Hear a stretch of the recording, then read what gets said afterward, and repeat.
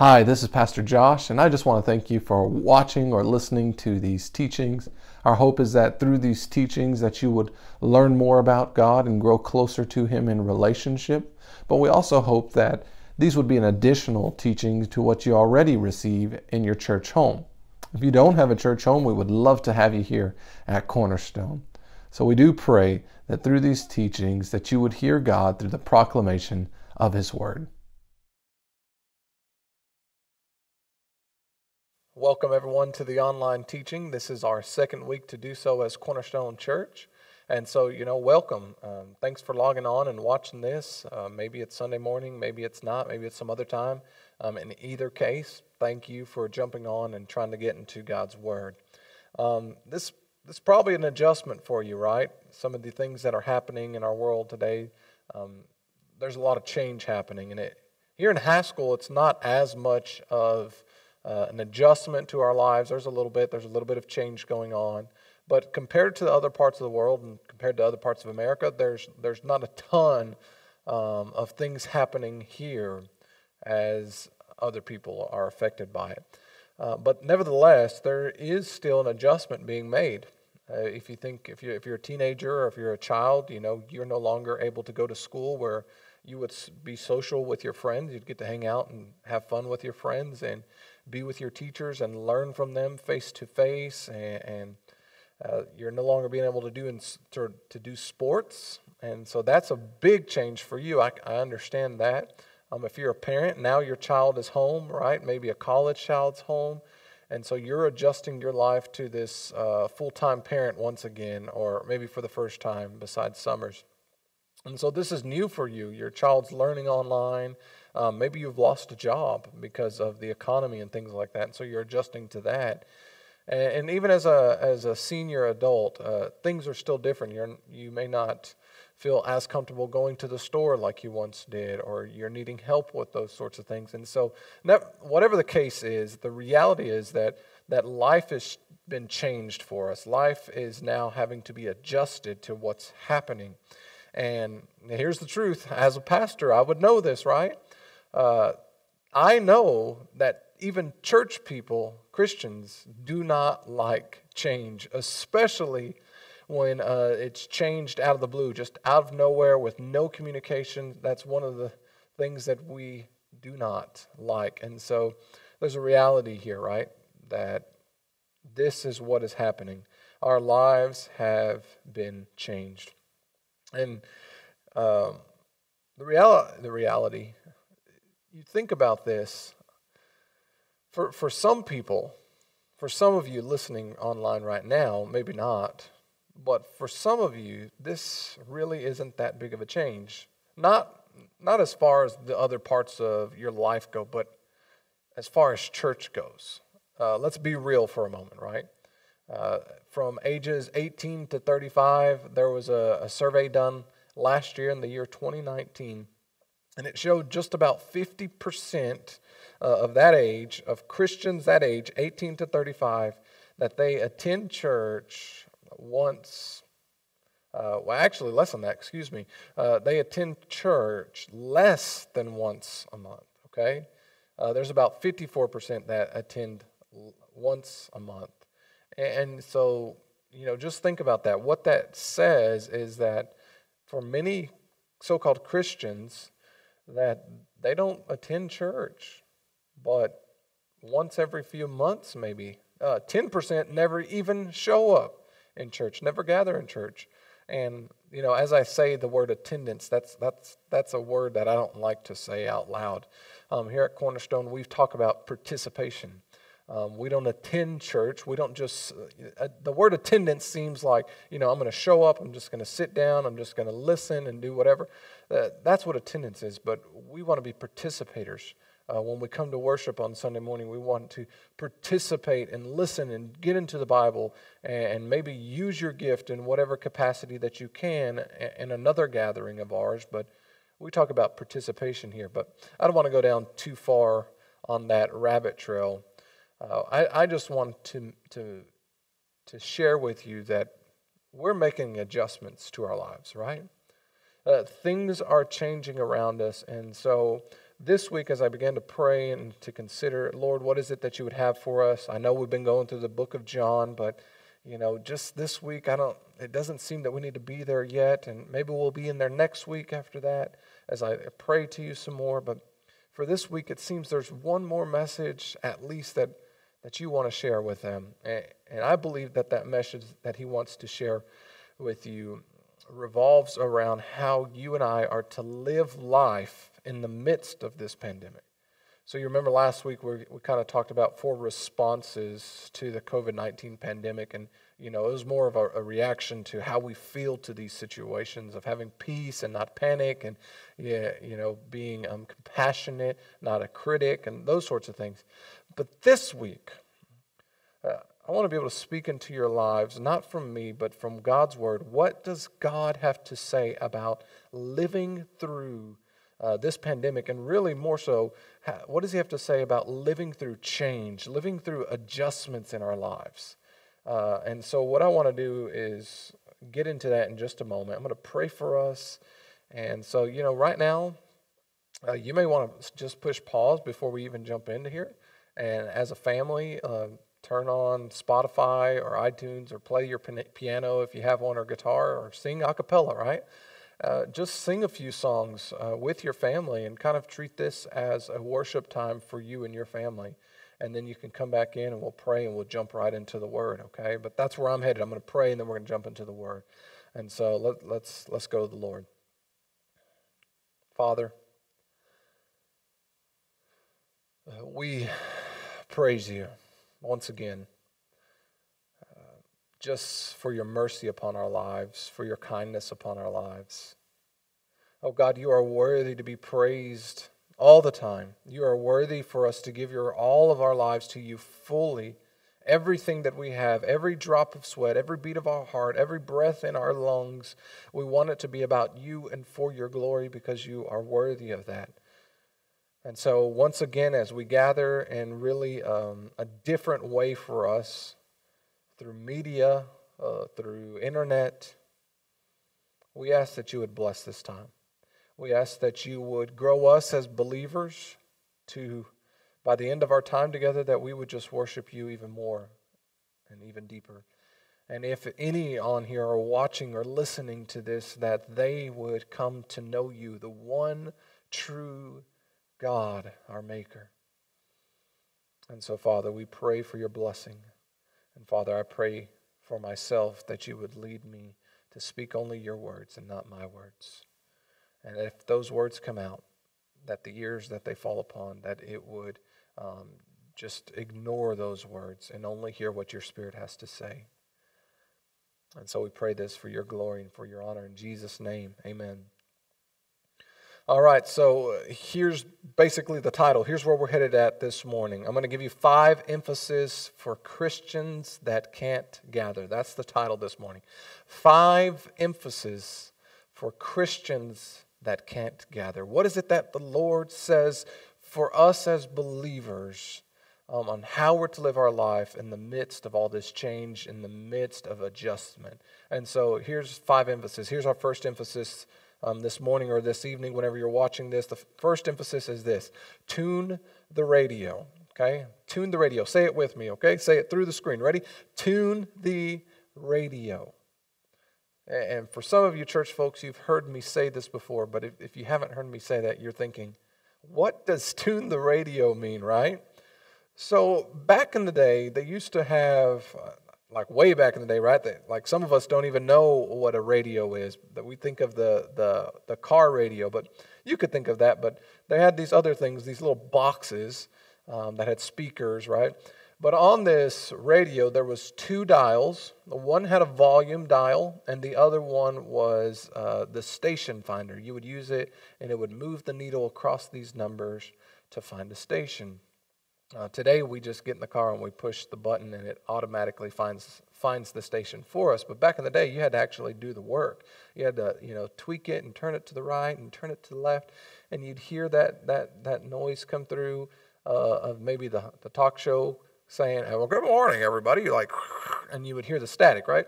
But there was a sweet spot that when you turned it just the right amount, you would hear your favorite tune come in. And I'm not going to sing the tune. Maybe if we were in real life gathering here, I would sing it for you. But I'm not going to sing it for you on the internet because then it'll be everywhere, and I'm not going to embarrass myself.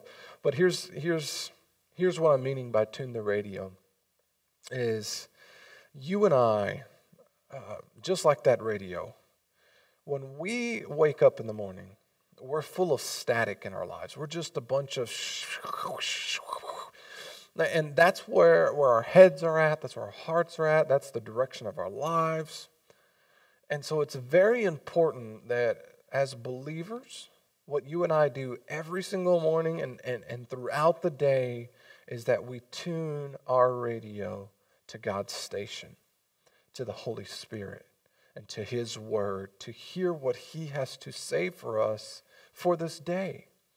And so when you wake up, you have to get in His Word, and you have to pray and be with the Lord and slowly turn that station so that you know it's static, and you get in the Word, and maybe you get your coffee too, right? And you begin to listen to the Lord, trying to find Him, and then you'll hit that sweet spot where you can hear Him and you're with Him. And you're hearing the direction for your life, and you're hearing His motivation for your life today, and you're hearing what you're called to do and the purpose in what you're called to do. But see, when you fall asleep, those things get scattered in our brains and in our hearts. So when we wake up the next morning, again, we're hearing static, and we have to come back to the Lord. And so what I want to do is I want to point you to Daniel chapter 6 in your Bible. And I should have marked these before, but I didn't. And so you'll just have to bear with me. You can fast forward if you need to. Daniel chapter 6, and I'm going to read to you a couple verses here, 5 through 10. And I'll go ahead and read that to you and then explain it to you. So Daniel chapter 6, verse 5, going on to verse 10. This is what it says. Then these men said, "We shall not find any ground for complaint against this Daniel, unless we find it in connection with the law of his God." Then these presidents and satraps came by agreement to the king and said to him, "O King Darius, live forever." All the presidents of the kingdom, the prefects, the satraps, the counselors, the governors are agreed that the king should establish an ordinance and enforce an injunction that whoever makes petition to any god or man for 30 days, except to you, O king, shall be cast into the den of lions.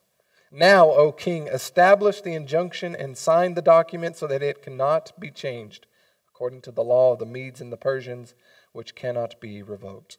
Therefore, King Darius signed the document and injunction. Now watch. Verse 10. When Daniel knew that the document had been signed, he went to his house where he had windows in his upper chamber open toward Jerusalem. He got down on his knees 3 times a day and prayed and gave thanks before his God as he had done previously. And he goes on to say, then these men came by agreement, found Daniel making petition and plea before his God, and then they basically go tattletale on him. And that was the whole plan. And so Daniel ends up in the lion's den, and God protects him from the lions, and he comes out, and he's just blessed by all these things. I point you to this text this morning, or whatever the time is. I'm just going to say this morning from now on. But I point you to Daniel chapter 6 this morning because if you look at Daniel 1, and I would challenge you to go read that today, just kind of read through the book of Daniel, or at least till you get to chapter 6. What happened was Daniel and some of the others of the nation of Israel, because of their sin, not necessarily Daniel's, but the nation as a whole, they were taken captive by another nation. And so Daniel and them were taken to this other nation, and now they're under this king, and this is really another king at that point. But think about this for a moment, okay? Because this is very common to what's happening to you and I. Not so much in the captivity as much. But Daniel was living in the kingdom of Israel one day, and then the next he was taken to another kingdom where he was having to adjust his life to the language, to the culture, to the city, and to all these things. But in the midst of all this adjustment, of all this change that was going around him, what was an emphasis that he kept in his life? Despite what the law said, here was the emphasis. He spent time with the Lord. It says that he came to him 3 times. He got on his knees and he prayed and he gave thanks before his God. That's all found in verse 10. This is what was happening. Daniel was tuning that radio. He was making sure 3 times a day he was tuning it so that he could hear the Lord, that he could have the direction from the Lord, that he would be faithful to the Lord and have the power of the Lord while he was in the midst of adjustment and change. That's what was happening. And this isn't just for Daniel. Jesus did it. I mean, think about this. Jesus himself, there were several times in the scripture where he goes away on the mountain to pray. In Luke 5:16, it says he would withdraw to desolate places and pray. In Matthew 6:46, it says after feeding the 5,000, what did he do? He went up to the mountain and he prayed. Before he called the 12 apostles, he went to a desolate place and he prayed. And he was spending time with his Father before he was arrested and crucified on the cross. He was in the Garden of Gethsemane doing what? Praying to his Father. He was listening to God. The Psalm writer tells us in Psalm 119, 147 that this is what it says, I rise before dawn and cry for help. I hope in your words. And believer and unbeliever, I would say this to you today, that we need help, right? We need hope. And according to the Psalm, it tells us that we get that help and we get our hope from the Lord. And so we have to be spending time tuning our radio so that we can hear the clear channel of where God is saying to us. But let me ask you this. Why? Why would we do that? Like, what is your motivation for wanting to spend time to tune that radio? I know the psalm just said, like, for help and for hope, but it has to be for more than those things. Yes, we seek the Lord for help. Yes, we seek the Lord for hope. But we should also seek the Lord because of our hearts, because we have a deep affection for Jesus.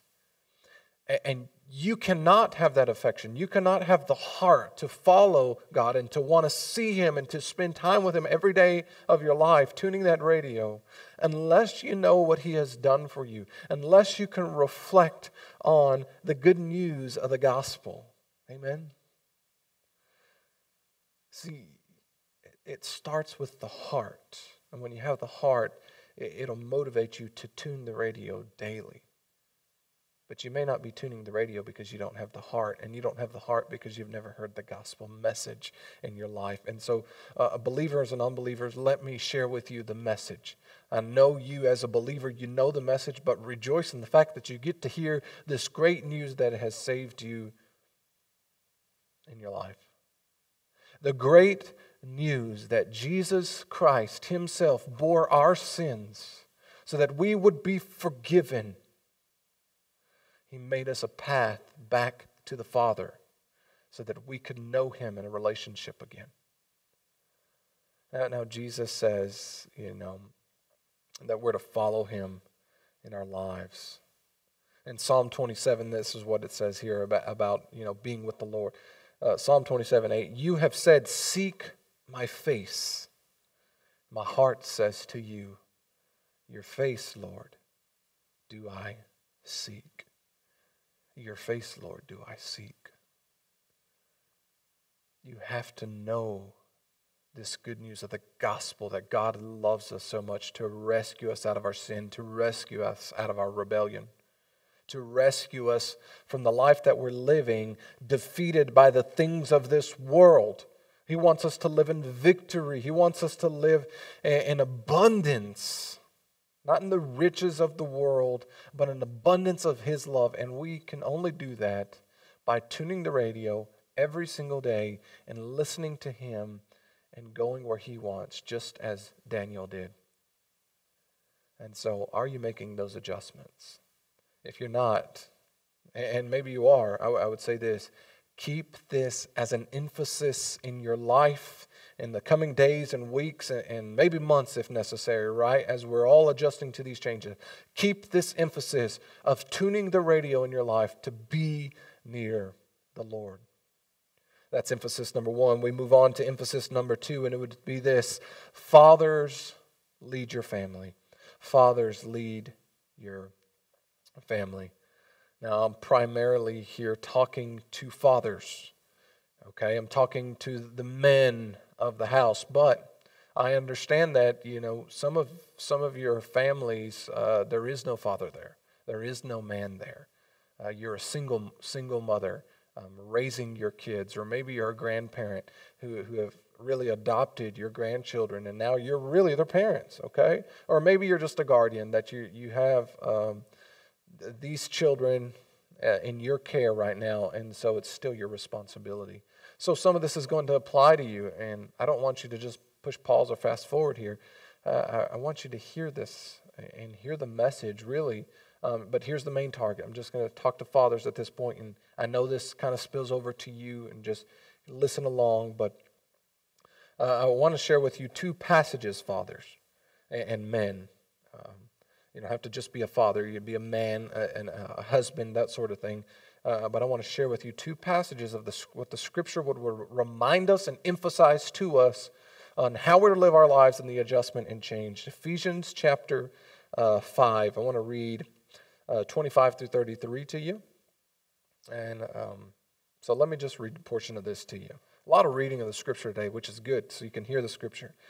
5:25 says this: husbands, love your wives. Love them as Christ loved the church and gave Himself up for her, that He might sanctify her, having cleansed her by the washing of water with the word, so that He might present the church to Himself in splendor, without spot or wrinkle or any such thing, that she might be holy and without blemish. In the same way, husbands should love their wives as their own bodies. He who loves his wife loves himself. Let me say that again. He who loves his wife loves himself. 29, for no one has ever hated his own flesh, but nourishes and cherishes it, just as Christ does the church, because we are members of it, of His body. Therefore, a man shall leave his father and mother and hold fast to his wife, and the two shall become one flesh. This mystery is profound, and I am saying that it refers to Christ and the church. However, let each one of you love his wife as himself, and let the wife see that she respects her husband. Now let me read verse 4 to you of chapter 6. Fathers, do not provoke your children to anger, but bring them up in the discipline and the instruction of the Lord. And I'm going to read another passage to you. It's found in Deuteronomy chapter 6. And Deuteronomy chapter 6 is really where we get the Ten Commandments from. It's right there. And so Deuteronomy chapter 6, verse 6, it says this: and these words that I command you today shall be on your heart. You shall teach them diligently to your children. You shall talk of them when you sit in your house, and when you walk by the way, and when you lie down, and when you rise. And we go on to verse 20 here. When your son asks you in time to come, what is the meaning of the testimonies and the statutes and the rules that the Lord your God has commanded you? Now this is right after these 10 commandments. Then you shall say to your son, and then he goes on to how the Lord brought them out of Egypt and just teaching them these things. But Deuteronomy chapter 6, Ephesians 5, and then there's many other verses in the Bible, but these passages came to my mind this week as I really prayed about our church and about anybody who's maybe watching this video right now. As I prayed, okay, Lord, during these adjustment times, what is something we need to hear? What is something that we need to emphasize? And as a father, as a husband. This was something that even popped up in my own life of how men, we have to lead our families. I think men, I think of you as a pastor in your own home. That's really what you are. You have the responsibility to shepherd your own family, as we saw in Ephesians 5 and 6 and Deuteronomy 6. It is your responsibility to do those things. And right now, you don't have the church. The church is here and supplementing you, right? You don't have those church gatherings to supplement you. So the primary, and really it always is the primary way in which the Lord grows the family, is through you. It is through the man. That you are to love your wife and to discipline and instruct your children and the Lord, to teach them all these things as you're walking and going. And so that means basically in informal times, as you're mowing the lawn, just talking with your child and modeling that for them. And then also just in a formal time of teaching. Yesterday I was mowing the lawn with my little 2-year-old, and obviously you have to be super careful with that, right? Because there's rocks and stuff. So he was standing right here beside me on the left, and I would push the mower, and he would push he had his little lawnmower with the bubbles. And so one of the reasons I was doing that is I could have got the lawn done. I didn't even finish. I only got half of it done because I was mowing with him and we were going so slow. But the reason I did that is because I thought, the lawn will grow again, and I'll have to mow the lawn once again. But my child, this opportunity may never come again, or it's going to speak something to him, and I want to show him that I love him, that I care for him. And so I'm showing him the scriptures of what it looks like to be loved by a father. And not for me, but so that he can understand who God is and who's patient and trying to spend time with him. And so, fathers, I ask you, I plead with you, seriously, Father, and husbands, I plead with you to lead your family. Doesn't mean you're going to lead them to the Lord, but you have the responsibility to lead them in worship of the Lord, to give them the scriptures and to reveal to them who God is. As Christ, look, husbands, love your wives as Christ loved the church. So what we're doing when we love our wives is we're proclaiming to her what it looks like for Christ to love her, for Christ to pursue her, for Christ to have an affection for her, so that she could look through us as husbands and see God and say, oh, how worthy, how beautiful, how amazing is God. And so, men, we have to step up to the plate. We have to step up also in this time of adjustment to make sure that we are, in fact, leading our families. And you may say this, I can't lead my family. I'm inadequate. You may have a fear, right? You may feel, just that word, you may feel inadequate for this, like, there's no way I can do that. How am I supposed to do that? I can't even teach. It's hard for me to read. It's hard for me to pray. It's hard for me to do these things. Well, if your thinking is, I'm inadequate, I'm not capable of doing this, then look at me right now. I'm a pastor of Cornerstone Church. And if anyone was inadequate, if anyone was incapable of doing these things, it would be me. I mean, you're looking at a role model of someone who is incapable and inadequate of doing something, but are able to do it. And how are they able to do it?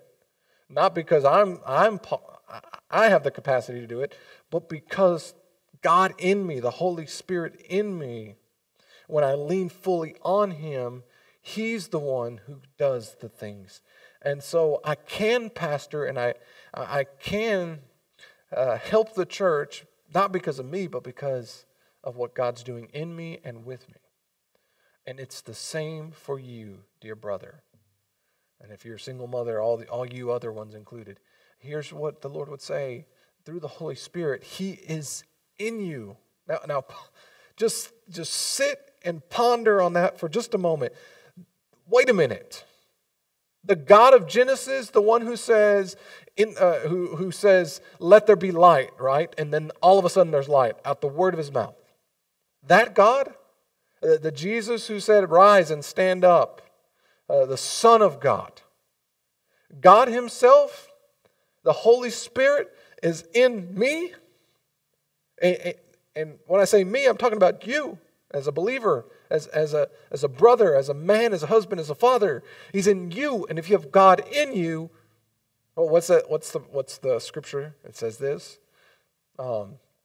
All things are possible with God. All things are possible with God. Or reverse-wise, right? With God, all things are possible. And if you have God in your life, this is very possible for you to lead your own family in worship during this time. Because we're not gathering as churches, right? You're gathering in your own home with your wife, your spouse, your sister, your whatever, whoever's there, right? You have the responsibility. You have that role to lead them in worship to the Lord.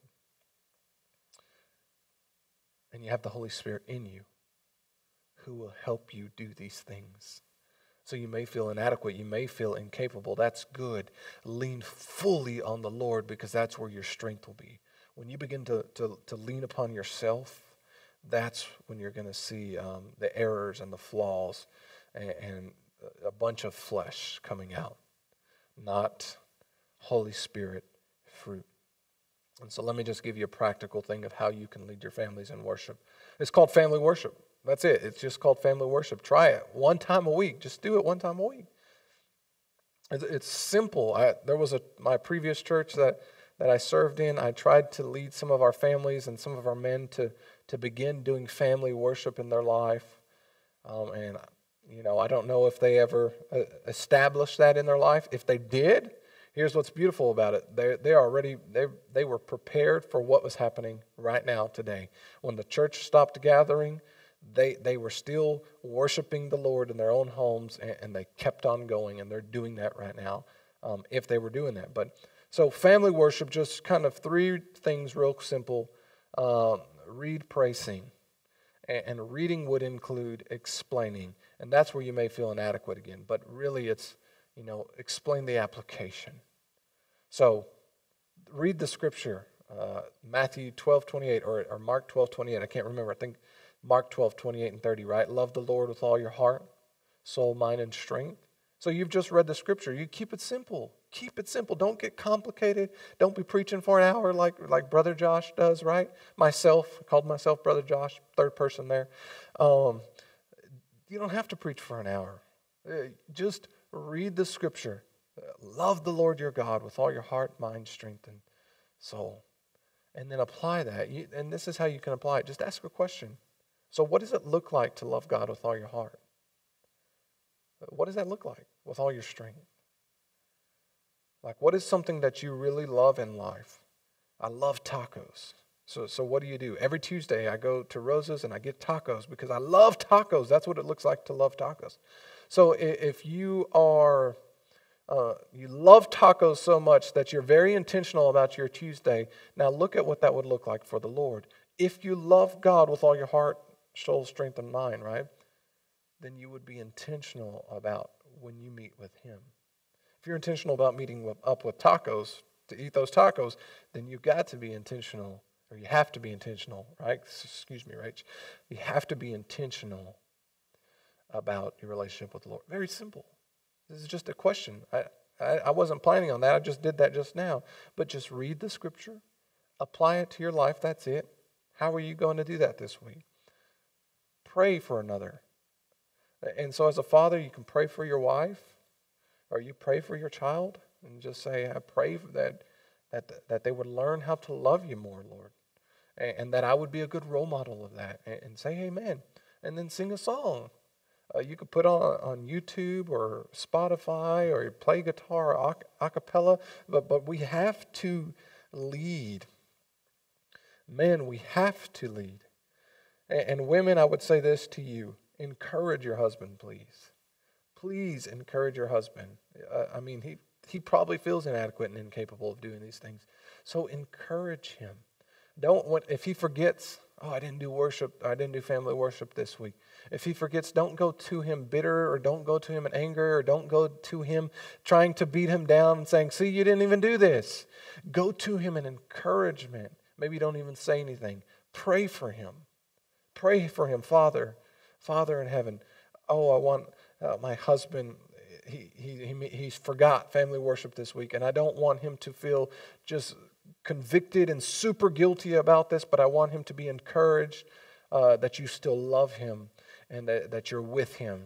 So women, encourage him and to do these things. And children, have fun and enjoy your fathers doing this.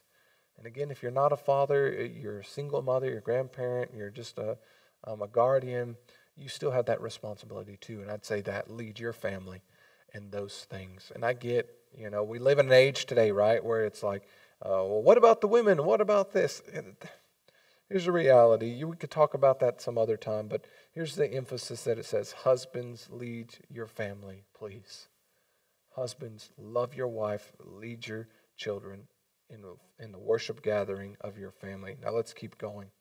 I thought about this for a moment of, well, what if we run out of time? But I really don't have a time limit here, because here's the fact.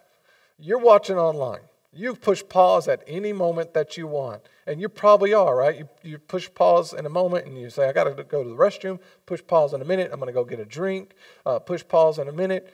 Or if it's a subject you don't like, which we're probably going to get into one in just a moment, you're going to say, I'll be right back.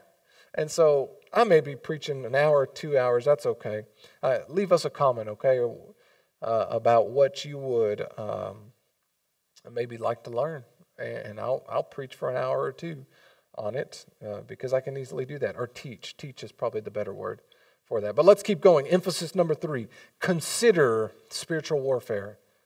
So the first one, emphasis number 1, was to tune the radio. The emphasis number 2 was for fathers to lead your family. And then emphasis number 3 is this: consider spiritual warfare. Now we live here in America, but if you're watching this from somewhere else, this may not apply to you. But here in America, what we love to do is to de-spiritualize everything. We just like to talk about it like it's all normal, and it's like, oh yeah, that's the way things work, and we never want to think about the spiritual side of these things. And so again in Ephesians, I'm going to read this passage to you, or not a passage, just a few verses. Ephesians chapter 6, beginning in verse 10, it says this: Finally, this is Paul writing to the church in Ephesus here, and he's concluding this really beautiful letter that he's written. The first 3 chapters is all about doctrine. The last 3 is like this application of how you do this. And so he goes, finally, we're here. I'm closing the letter. And then he goes on. Finally, be strong in the Lord and in the strength of his might. Put on the whole armor of God, that you may be able to stand against the schemes of the devil. Well, Paul says that you may be able to stand against the schemes of the devil. Now watch this, verse 12. For we do not wrestle against flesh and blood, but against the rulers, against the authorities, against the cosmic powers over this present darkness, against the spiritual forces of evil in the heavenly places. Paul talks to the church in Ephesus here, and he goes, let me remind you, church, that what you see with your eyes isn't always the reality of what's happening. There is something deeper behind these things. If you had some spiritual glasses, you would be able to see that you're not fighting against simply, what does he say? Flesh and blood. He says, we're in battle. We're in a battle here against spiritual forces. And so as we consider like the things that happen in our world, some of them, you may just say, oh, spiritual, but like the normal things. You just say, well, there's people are getting sick, and the governments are just kind of responding to the sickness. And if that's your attitude, you missed it. I mean, you've missed it, and you've already been defeated. Because Paul himself says, over these present darkness. Now he's talking there, but there's present darkness today. We can be certain of that. He says we don't wrestle against flesh and blood. We're not wrestling against governors and presidents and other leaders of the world. We're not wrestling against them. We're wrestling against something else. We're wrestling against spiritual forces of evil. That's what it says. If you don't like this talk, then this is what you do. Close your Bible and put it up, because that's not what I'm saying. It's the exact word of God. We do not wrestle against flesh and blood, but against the rulers, against the authorities, against the cosmic powers over the present darkness, against the spiritual forces of evil in the heavenly places. It's spiritual warfare, everyone. Spiritual warfare. Much of what's going on in the world, just think about this for a minute. We want to despiritualize it, right? It's just a sickness going on, but think about this for a second. It is very rare, extremely rare for the world to react this way to a sickness. And you say, well, it's a pandemic, that's why people are reacting this way. Whatever. Here's where we're at. The world has responded. Leaders have responded with shutdowns and lockdowns of the world. It would be one thing if it was just like America or just a city, but even then it'd still be this. But this is a worldwide thing.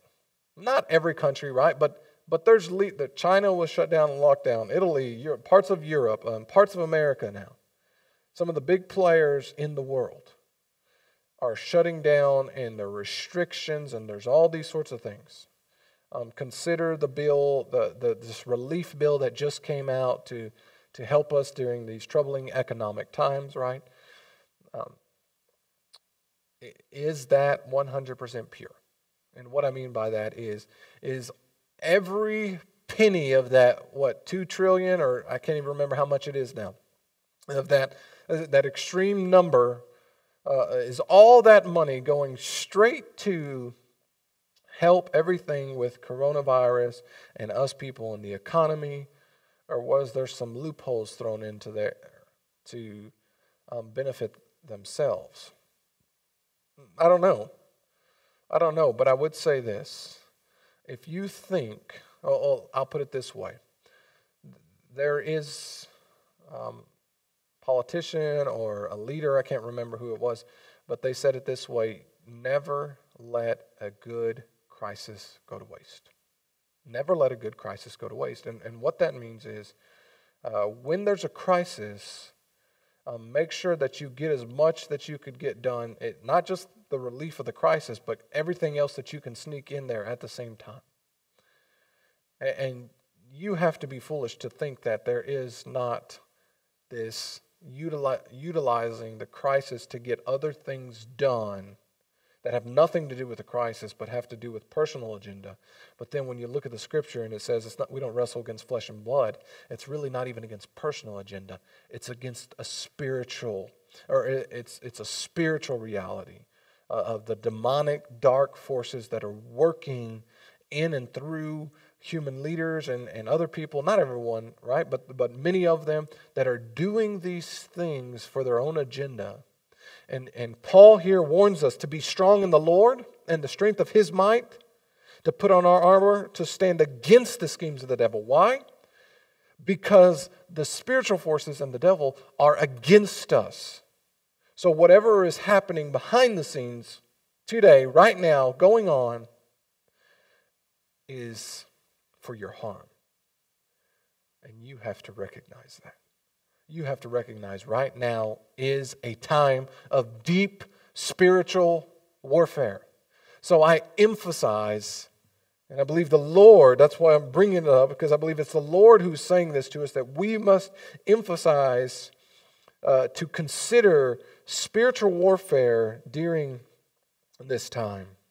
We have to be praying for one another and considering one another. That's what it says. I'm not going to go into all how we have protect ourselves in it. Just read the rest of chapter 6 and you'll see what the armor of God is to protect us. But one of those things in verse 18, praying at all times in the Spirit. Praying at all times in the Spirit with supplication. Praying all times in the Spirit with all prayer and supplication.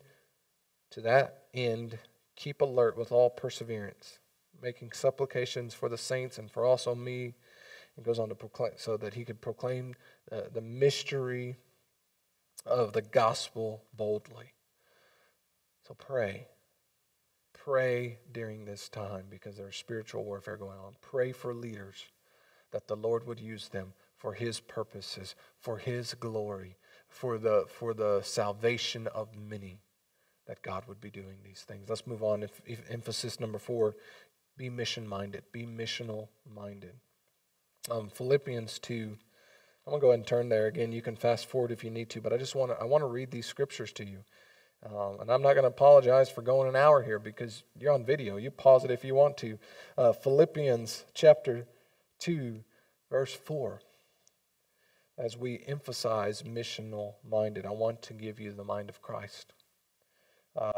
Let each of you not only look to his own interest, but also to the interest of others. Here we go, verse 5, the mind of Christ.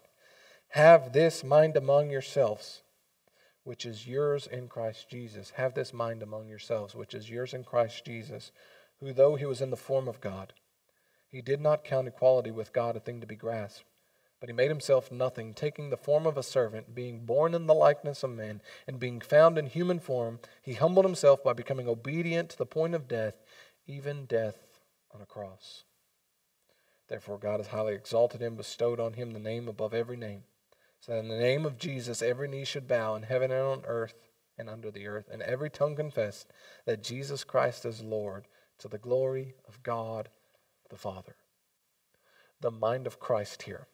This is the pre-incarnate Son of God. John chapter 1, in the beginning was the Word, and the Word was with God, and the Word was God. So we have the pre-incarnate Son of God who was with Father God and the Holy Spirit before all time began, before it all created.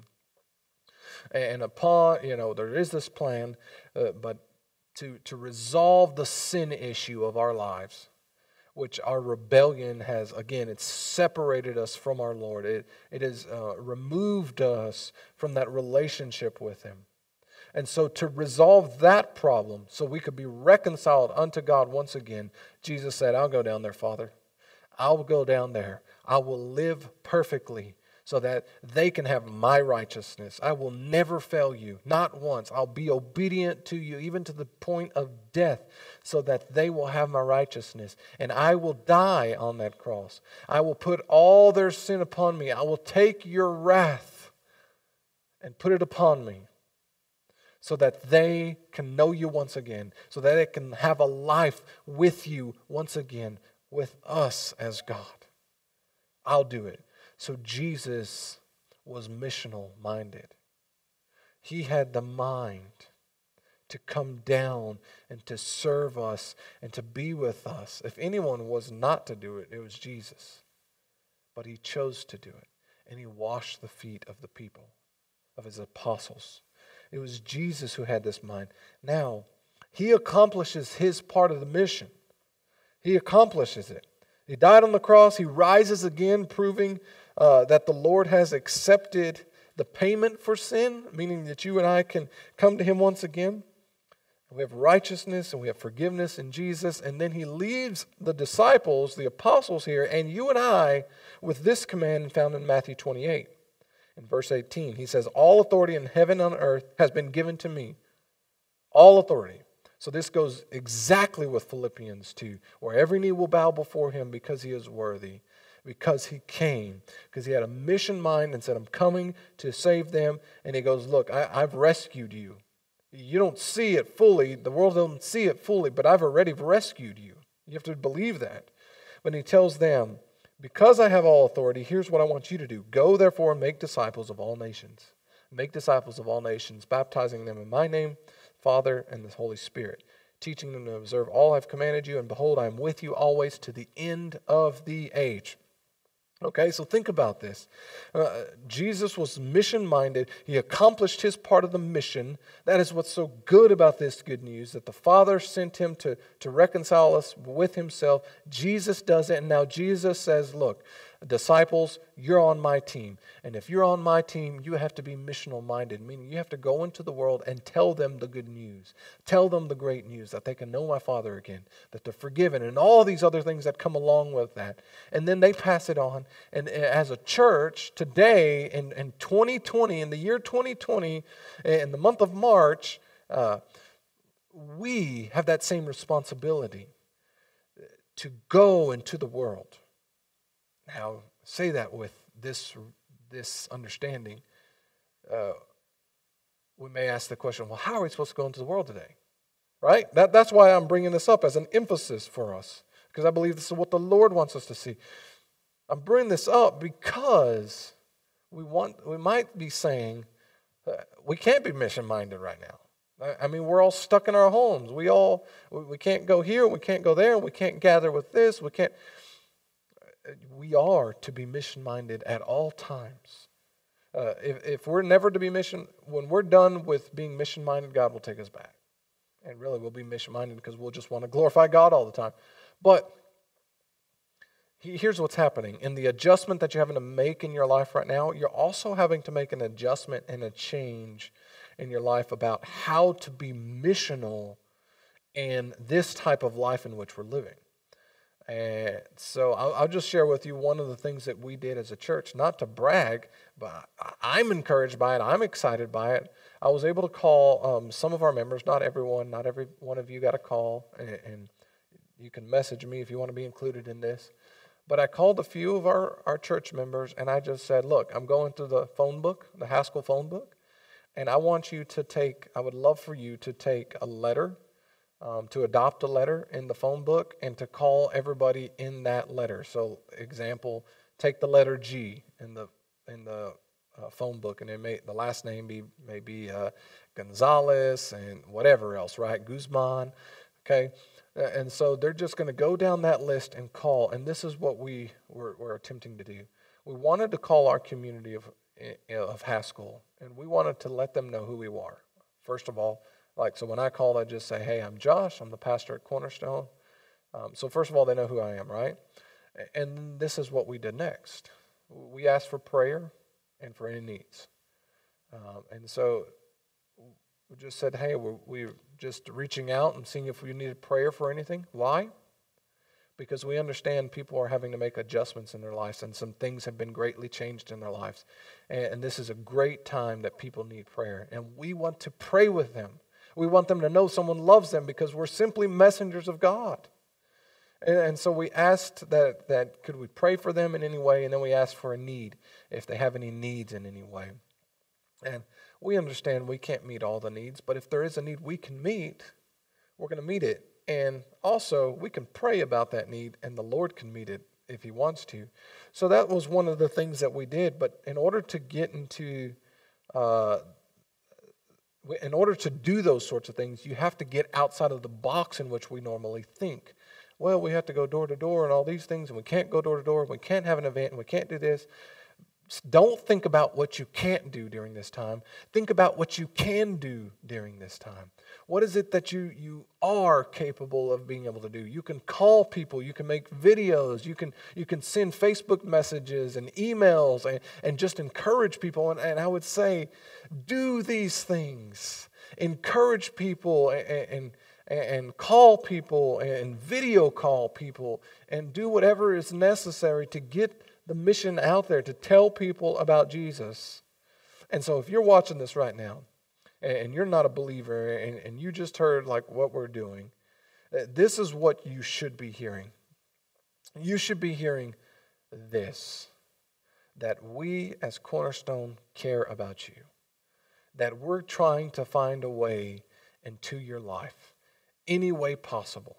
A front door, back door, side door, the window, if we knock on it and you let us in through the window. Whatever way, right? But we want to get into your life because we have a message that we want to give you, a message of hope, a message of life.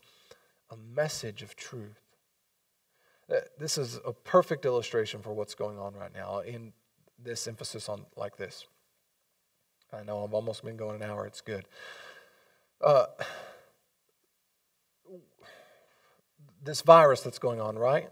Now imagine for a moment that we all had, that the church had the cure for this coronavirus.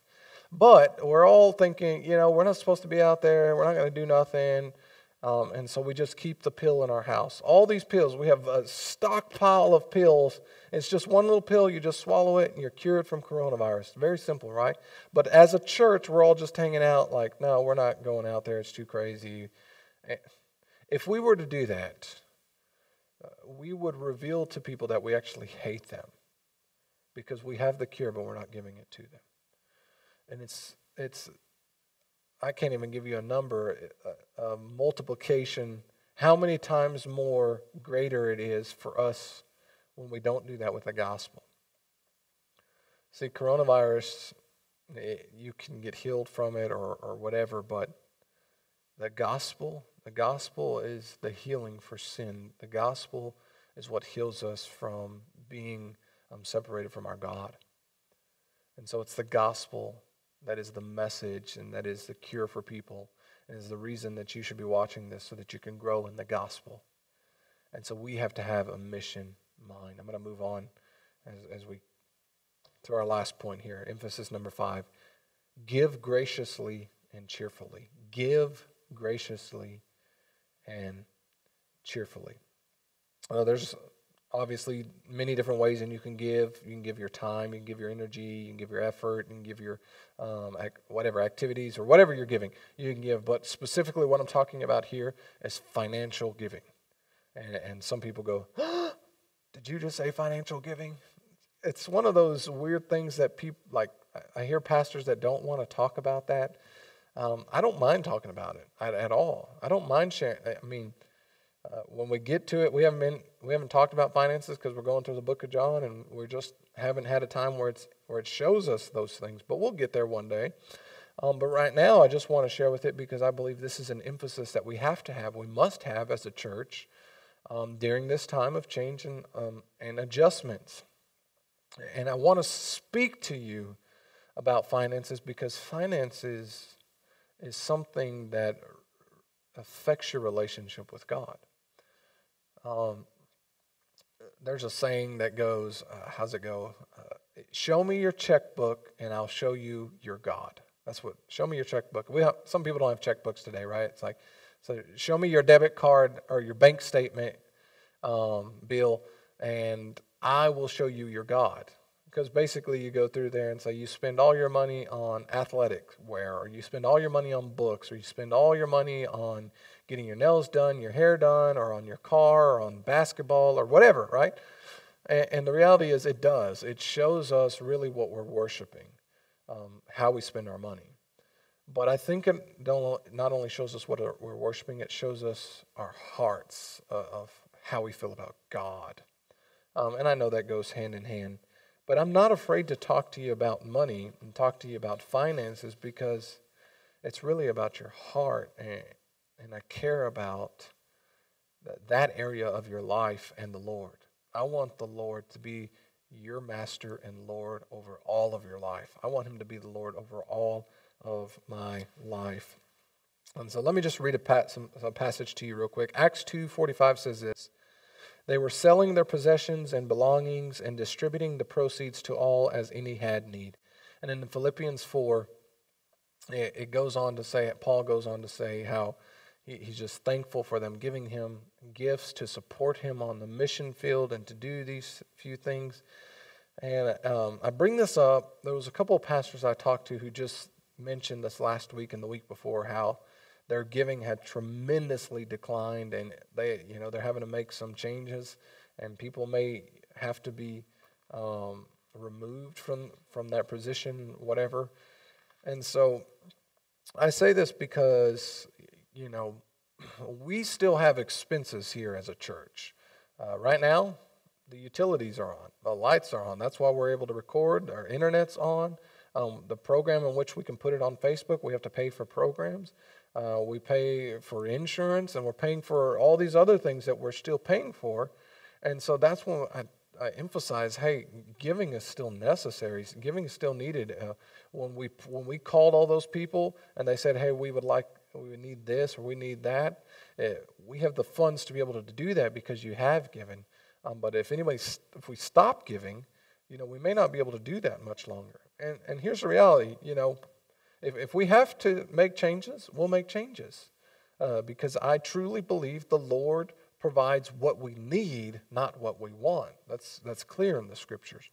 But you need to at least hear it from me, your pastor, to say, hey, make sure that this is a time that you're still emphasizing giving, that you don't let that slide under the radar and you don't just say, oh, I forgot about it. And don't think that I'm trying to get rich here, because it's not about that. Think about we have an annual budget every September. We all vote on it. And technically, I don't even vote. I don't get to vote. I'm the one leading it. And so you're the ones who decide where that's going and when it's going. And so it's not about me. It's about us being able to continue our ministry here. And not that we can't. I'm not saying that we're in any trouble. I'm just saying make sure you're emphasizing this in your life, because it can slip by and it's still vital. But I want to give you the motivation behind why we give and what we give real quickly. Here's the reality. I don't want you to be a grouchy giver, okay? I know I'm trying to wrap this up, but I don't want you to be a grouchy giver. Don't be a grouchy giver. 2 Corinthians 9:7 says this, each one must give as he has decided in his heart, not reluctantly or under compulsion, for God loves a cheerful giver.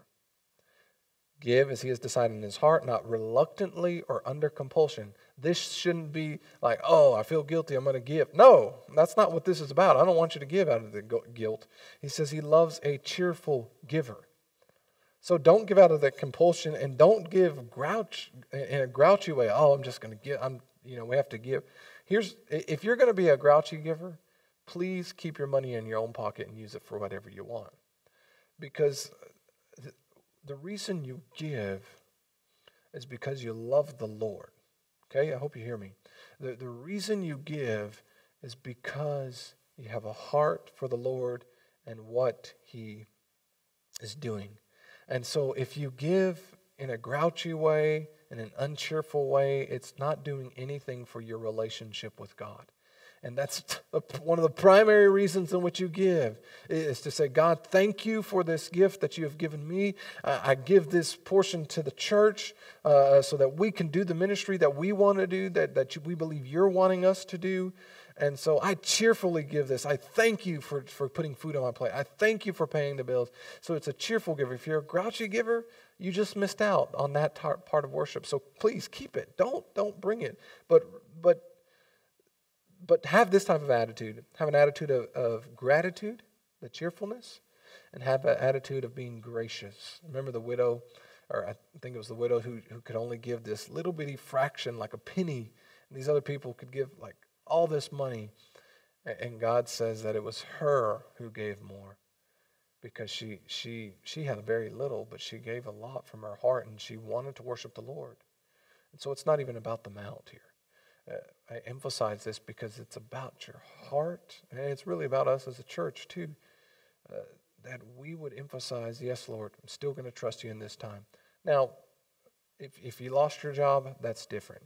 And if I'm speaking here to members of our church, I'm not talking to you who's just watching this on the go or whatever. Like, no, don't send your check here unless you just feel the Lord to send it. Send it, whatever. But I'm talking to members, and if you're a member of another church and you're watching this, man, I just want to plead with you. That's another word. I'll use that word again. I want to plead with you. Just keep giving to your local church, because this is a time in which we're going to utilize that for the glory of God and the ministries in which we have said. And there may be some adjustments, and that's okay if we have to adjust. But I don't want to go throughout this time of change in our world and not mention that for us, because we need to emphasize that in our world. But I want to say this, as we come to a close. God sent Jesus to meet the greatest need of our life, right? Sin. To meet the greatest need of our life, separation from Him. To meet the greatest need of our life, to resolve the wrath in which God had to give to us. If He did that for us, what will He not take care of in our lives? He will, in fact, take care of us. And so, if you send your check, we don't have online giving yet, maybe soon, but think about this. When you send, and if you send your check to this church, this is what we don't do with it. We don't just leave it on the table and say, "Huh, cool check, has some value on it," and then walk away and never look at the check and never deposit the check. No, we take that to the bank and we deposit it. I don't, someone else does it. But here's what I want to tell you.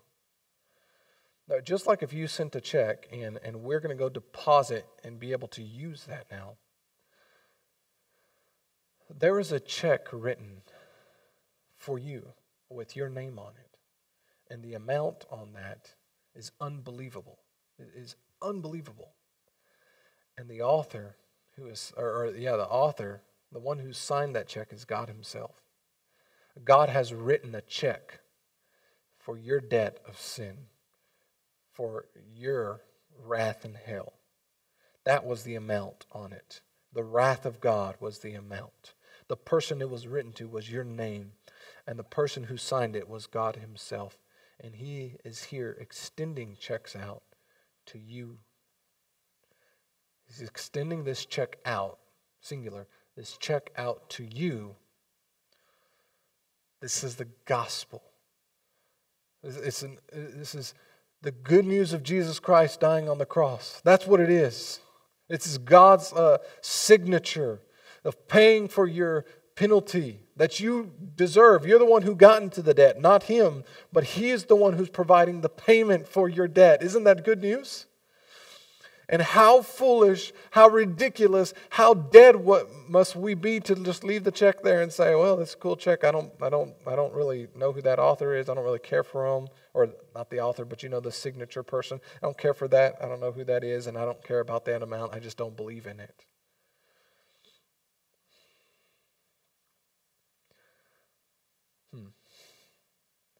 It's one thing for me not to accept, not me, our church, not to accept the check that you write and to just say, "Oh, $500 or $100 or $10, just leave it on the table." That's one thing. We'll still be okay as a church. But I can guarantee you this. You will not be okay in eternity if you don't receive and believe the check in which God has given you. That's called a deposit. You have to believe it. You have to trust in it. And when you have that deposit, you'll live like you have forgiveness in your life. And so I tell you today, trust in the Lord. He is here and He's given you a check. These are the 5 emphases for Christians to live during this time. I hope you'll emphasize them in your life.